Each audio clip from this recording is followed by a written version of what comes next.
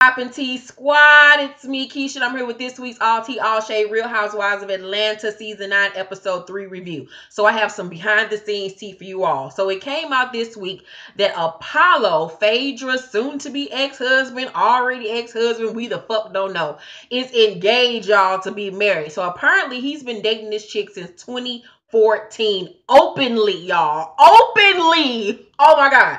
So here's the chick, and this is how she looks. This is the girl. OM motherfucking G. Her Instagram page is Queen Shireen. No, I think that might be, I might have it wrong. But anywho, so apparently, let me see what else I got on the girl. So they've been openly dating since 2014. They have a fitness company together called Night of Fitness. Here is her repping his little fitness company with one of his partners or whatever. She will be on this season of Real Housewives of Atlanta. And the T says that Todd and Phaedra both know about Apollo Nida's fiance, Shireen Amalfiti, whatever. Bravo production team flew Shireen down 2 weeks ago to film. Todd will act like he doesn't know her, but he does, just like Phaedra. Bravo gave Apollo fiance a $60,000 Rolex watch to wear and gave her a white Benz truck to drive while she filmed. Shireen was married before and shares a kid with her ex-husband, Derek Copes. Apollo and Shireen met in Philadelphia at a nightclub while married to Phaedra Parks. Girl, get into that motherfucking tea, y'all. I cannot wait for this shit to pay out on this damn show. Lord have mercy. So the other tea that I have for you all is about Miss Sheree, honey. So Sheree was seen in court this week. Here is her going into court in Georgia.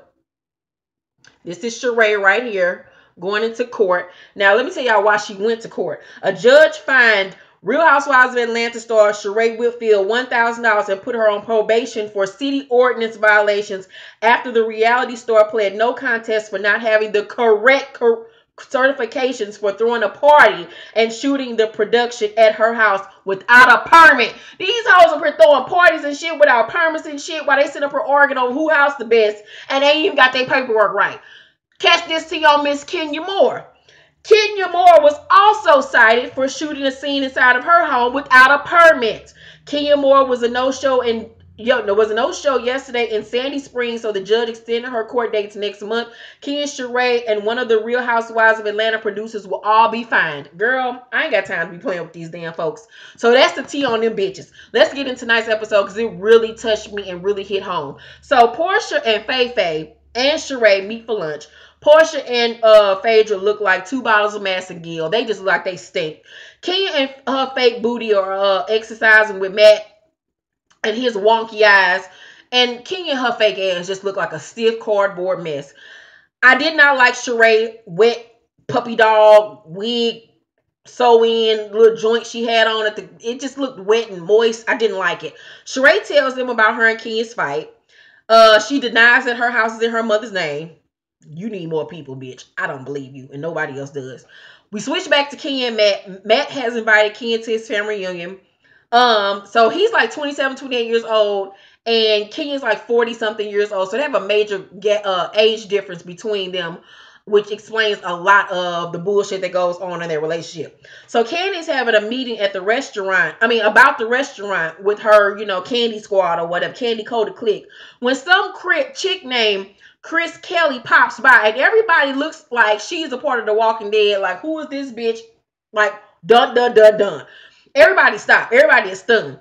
We find out she's a singer who signed to Riley's father's record label, and she's his girlfriend. So Candy looking at her like, bitch, hey, how did you get in here? And bitch, why the fuck are you here? Todd is immediately pissed the fuck off with her presence. She tells Candy that she's always wanted to know why Block, the baby daddy, hasn't reached out to Riley, and that maybe it has something to do with Candy's feelings towards him.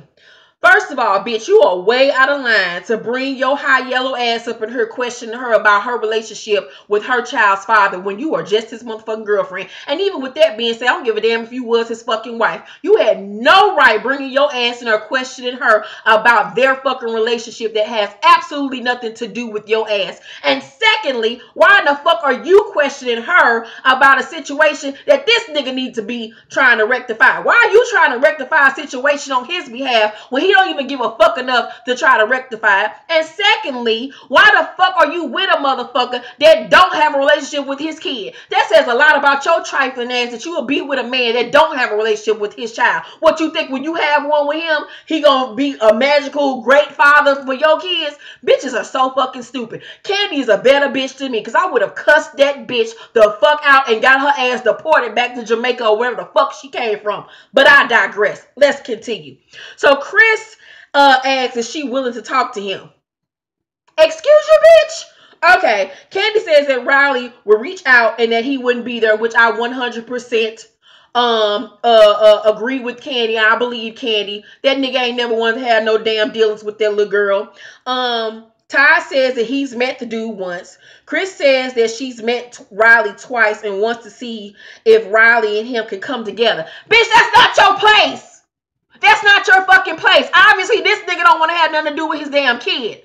He didn't even ask you to go do this. This is what you decide to do on your own. Girl, you sound so fucking stupid.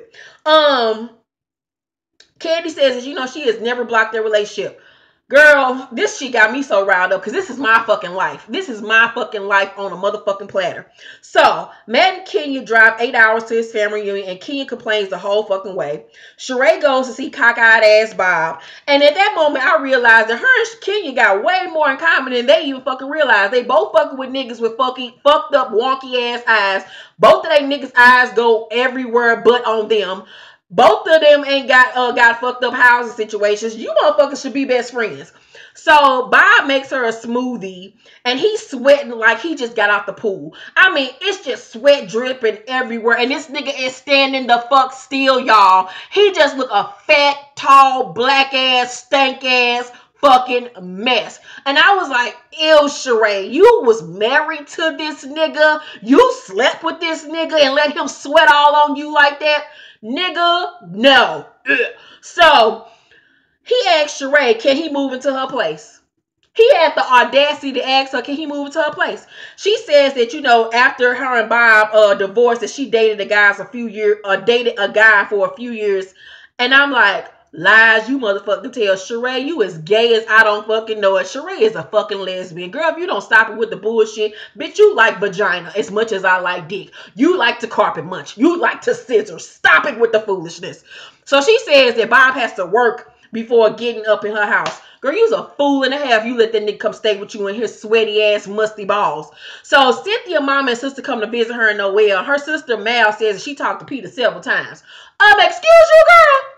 You did what? Why are you on the phone with Peter when for the last 7, 8 seasons since this motherfucker have been on her, you can't stand Peter, but now that they getting divorced, you want to kumbaya with this nigga on the phone and didn't even tell your sister that you had conversations with him until y'all was on camera. Cynthia, you should have took off that wig and slapped the shit out of her and slapped her so hard she fell off that fucking balcony.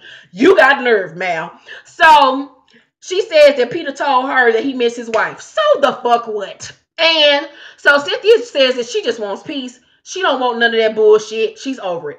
Faye meets with Portia in the park to exercise. They both look like they stink. Portia and her ex-boyfriend Todd are reconnecting, but she don't want to be in a relationship with him. She just wants his sperm to have a baby. Girl, so many niggas that shot up that club. I don't even understand why you ain't got pregnant by somebody already. But then I remember that she had fertility problems when she was with Cordell. And my thing is, Portia only want to have a baby because her sister had a baby before her. Girl, you ain't fooling nobody. He already got 2 teenage kids, mind you. And I heard in the blogs that he ain't shit and he a shitty ass father to the 2 kids he got. So bitch, you better pick better. Ken and Matt are having lunch with his mom, dad, and his sister. They're giving her a hard time somewhat. His mom wants to know her intentions with him. His sister brings up their age difference. His mom takes Kenya's side, but the sister's like, what about Matt? I'm like, bitch, are you fucking your brother? Like, calm down. Simmer down, sister. So she asks, is Kenya a cougar? And I just felt like the sister was doing way too much. And if I was King, I would have told her, bitch, worry about your hair before you come talk to me. Worry about your 1992 boomerang Halle Berry inspired hairdo before you come talk to me, bitch, about your brother. So Mama Riley is going to the dentist, and Riley look older than Kandi. Kandi and her kids, Kandi kids have old people faces. I just all I'm gonna say about that.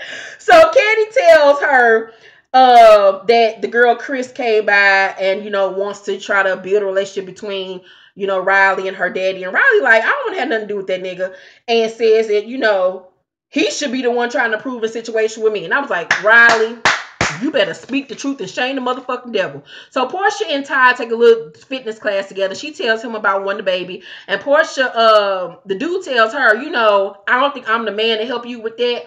I want you to do it the right way. And he want to try to win her heart, and they be in a relationship for real, for real. So Ken is having a ball with the kids at the reunion. She's fitting in really well with his family. You can just tell that she wants to be a part of a family and wants that family orientation into her life, because she doesn't have that. Matt's sister asks to speak to her and says that she's skeptical about them. Bitch, we're skeptical about your hair. We're skeptical about your weight. But nobody's questioning you about that. Why you got your arms out with your fat ass? So she says Matt talks to her and says he doesn't know if she likes him. And she is once again concerned about their age difference. Kenya says, she loves him, but they do have problems that they need to work out. But if I wasn't serious about your brother, I wouldn't fucking be here. Kandi and Sheree at the end of the episode are exercising together, and then they start talking about Kandi, baby daddy and his girlfriend and stuff. Sheree vouches that since she's known Kandi, she's never seen Kandi talk about this nigga, ain't never seen him around Riley, nothing, vouching that this nigga ain't never even been in this little girl life. So then we switch to this nigga Block and Chris, who are meeting up with the singer RL from the group Next, and his I think they're either engaged or to be married on the show, his girlfriend Lena. Chris says they've totally blocked him out. Bitch, you just lied right then and there. You don't know the situation, bitch. You just started dating this nigga however many years ago. Talking about they totally blocked him out. No, nigga. Your boyfriend blocked himself out of his daughter's fucking life while you sitting up here trying to blame everything on Kandi and fucking Riley because of this deadbeat ass, crusty ass nigga you over here fucking. So Kandi spills the tea that Portia messed with Block 2 after him and Kandi broke up. And I'm like, who in Atlanta has Portia not fucked? Good God. So I think that's a part of the problem and the part of the beef that they're going to have this season. Remember, I told you Funky Dineva said it was deeper than this old threesome ass shit they've been talking about. So Block says that he's helped out financially when he was able to do it. Lena asks, was he there emotionally for Riley? He says, this is his exact words. If she don't urge my daughter to call me, I'm not finna make you come see me. What kind of ghetto ass, stupid ass shit is that? You's a fuck ass nigga. And this bitch standing next to you calling you her man is just as stupid and ignorant as your ass. I hate niggas like that. You wanna cry wolf and act like you trying to be father of the year, and you ain't put not one effort to be in this child's life. My son's father is not in his life, so I understand how Kandi feels being a mother, a single mother to a child whose father isn't in his life. I know how it feels to have my child sit and look at me and ask me why my father isn't there, and cry and ask, what is it about me that makes him not want to be in my life? That is the worst feeling as a fucking parent. I have sat there and watched my child cry like, somebody had died at the age of 6 when his father, who he had never met before in his life, said that he was going to come see him and didn't. And my baby cried on the edge of the bed like somebody had died. And I vowed from that moment forward that nobody would ever be able to hurt my child like that ever again. So I understand Kandi where she's coming from. I have never in this history of this show related to Kandi on no type of level into this storyline, because this storyline, so many women can fucking relate to this shit. So I felt for Kandi. I understood the tears that she was experiencing as a single mother with a deadbeat ass fucking baby daddy. That nigga Block, bitch. You got hell to come up, hell to motherfucking pay. You got hell to pay, bitch. And that's why you look the way you do, because you trifling. And God ain't gonna bless motherfuckers like you. So Lena asks him, has he ever not shown up for Riley? He says once. Use a black ass lie. So Kandi says Riley got tired of calling him and him not showing up. And Kandi starts to cry, and I start to cry too. Kandi says, you know, when she told him she was pregnant, he said he didn't want to have anything to do with it. I know about that because when I told my child's father that I was pregnant with my son, he said, you know, the baby ain't mine and this, and that. And like Kandi, I was like, you know what, motherfucker, fuck you. I'm going to do what I got to do for my child, whether you want to be in my child's life or not. And you see what I've made of myself. And guess what this motherfucker is? In jail. Ha! Clink, clink. Hope your booty cheeks is together, bitch ass nigga. So Kandi says, no, the Lena girl asked him, are you going to take any responsibility on your part? And he says they need to have a conversation. And Sheree tells Kandi, you know, people can change, but Kandi isn't sure. Kandi, I feel like you're doing the right thing. If Riley don't want to have a relationship with him, keep him far away because he's a fuck nigga. Only reason why he on this show is to obviously get a paycheck because he look broke as fuck. And he's trying to get a come up off of y'all so he can pay whatever little bill he got, whatever cell phone bill this nigga ain't paid. Girl, I give this episode an A+. Let me know down in the comment section what affected you most in this episode. Kandi, I feel you, girl. I'm here with you, girl. It'll be all right. Riley will be all right. She has Todd in her life. She has you and your